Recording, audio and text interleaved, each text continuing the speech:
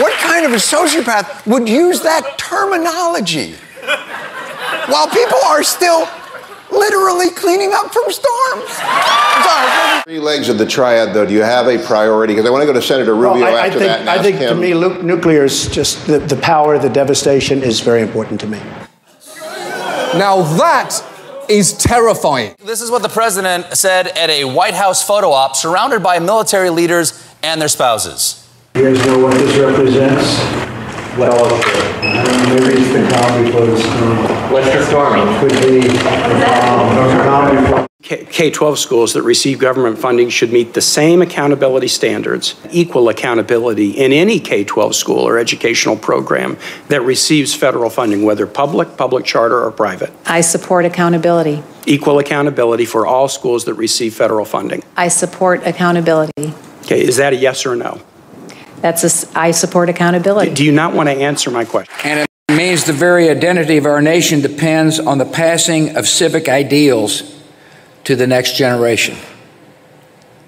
We need a renewed emphasis on civic learning in schools, and our young people need positive role models. Bullying and prejudice in our public life sets a national tone, provides permission for cruelty and bigotry, and compromises the moral education of children. The only way to pass along civic values is to first live up to them.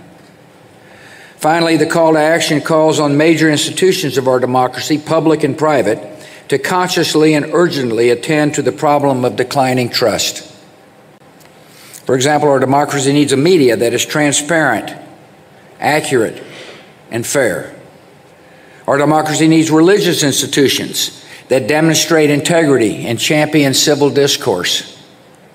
Our democracy needs institutions of higher learning that are examples of truth and free expression.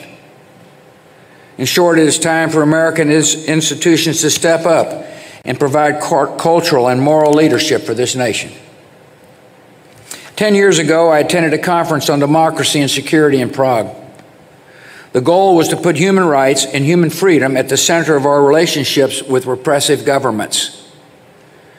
The Prague Charter, signed by champions of liberty Václav Havel, Natan Sharansky, Jose Maria Aznar, called for the isolation and ostracism of regimes that suppress peaceful opponents by threats or violence. Little did we know that, a decade later, a crisis of confidence would be developing within the core democracies, making the message of freedom more inhibited and wavering. Little did we know that the repressive governments would be undertaking a major effort to encourage division in Western societies and undermine the legitimacy of elections. Repressive rivals, along with skeptics here at home, misunderstand something important.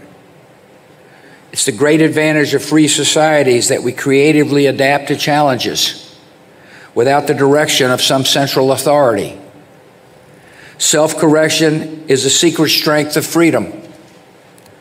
We are a nation with a history of resilience and a genius for renewal. Right now, one of our worst national problems is a deficit of confidence. But the cause of freedom justifies all our faith and effort. It still inspires men and women in the darkest corners of the world. It will inspire a rising generation.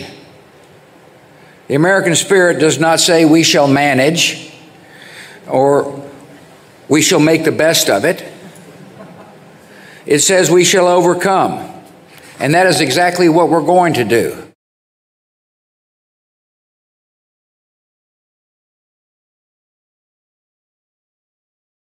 Humanity the rose. Will civilization make it to the fantasy suite? And calm before the storm? Is that what he was saying? Calm before the storm? Positive. How the calm before the storm? How is all this not the storm? Better idea. And it's about our diversity. And it's the power of the diversity, the power of the 4,000 of you and all of the people that are on the staff tower and lining the glass, the power of us as a diverse group. The power that we come from all walks of life, that we come from all parts of this country, that we come from all races, we come from all backgrounds, gender, all makeup, all upbringing. The power of that diversity comes together and makes us that much more powerful. That's a much better idea than small thinking and horrible ideas. We have an opportunity here, 5,500 people in this room, to think about what we are as an institution. This is our institution, and no one can take away our values. No one can write on a board and question our values. No one can take that away from us.